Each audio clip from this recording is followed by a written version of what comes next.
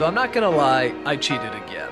I actually chose 2 characters to be my #1 spot. And I know that's a cop-out, but I just can't help it. I love these 2 characters so much individually, I couldn't choose between the 2 of them. The tie for my #1 favorite character is Atticus from To Kill a Mockingbird and Margie from Fargo.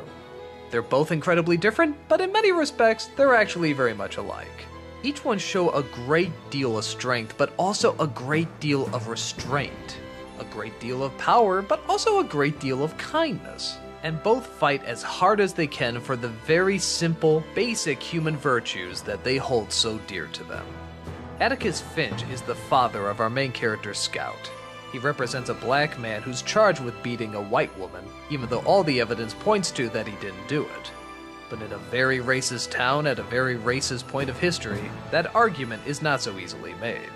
Atticus not only stands up and represents him, but takes pride in doing so, with complete class, dignity, and honor, despite the fact that very few people support him, and many of them threaten his life.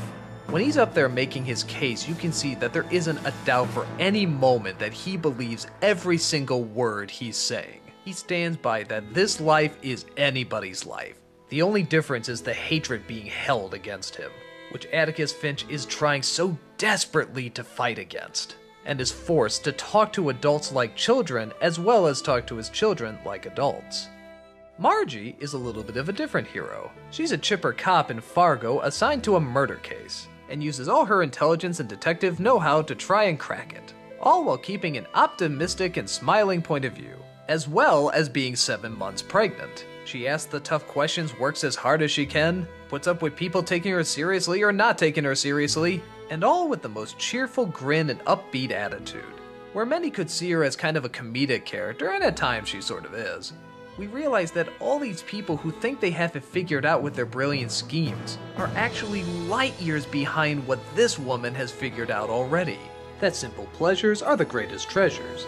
That while her life may not be glamorous, it's better to focus on the things you do have as opposed to the things you don't. Both characters seem to hold their very simple values close to them, and both seem to fight endlessly for them whether they realize they're fighting for them or not. Their differences are fun to compare as well. Atticus seems very stone-faced and firm, while Margie seems very smiling and pleasant. But while Atticus is never one to resort to physical violence, Margie, being a cop, inevitably has to. Both of them come from worlds where their environments try very hard not to take them seriously. But nevertheless, they stick to their guns and prove their honor.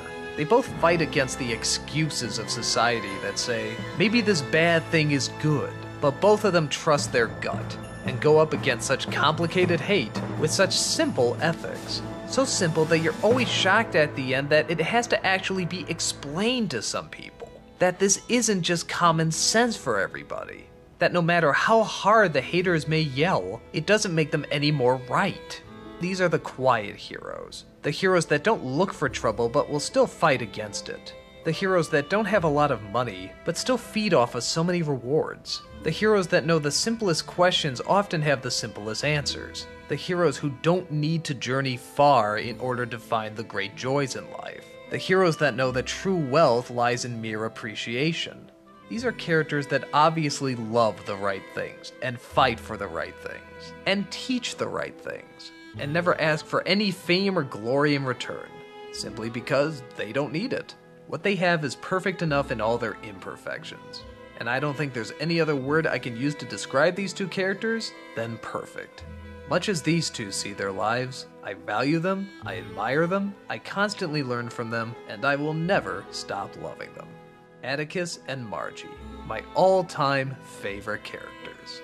Have you ever seen anything more beautiful? Heck, Norm, we're doing pretty good.